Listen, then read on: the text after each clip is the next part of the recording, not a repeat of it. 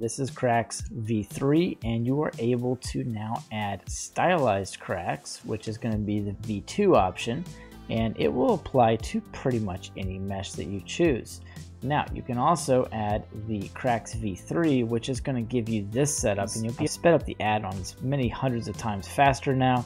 And now you can add all of your cracks however you want. You can move the cracks with custom objects. Now all you have to do is add an empty to this, and you can control the cracks that way too. So now you'll be able to move them around and put them wherever you wish. This even works with rotations, so I can kind of move these everywhere. Now once you've got the cracks right where you want them, you can go ahead and just click apply. And when you do that, you'll be able to click another button, loose parts and collection. It's going to dump everything into loose parts collection for you and reset the origin to geometry for each individual piece. I'll leave a link in the comments below so you guys can check this out.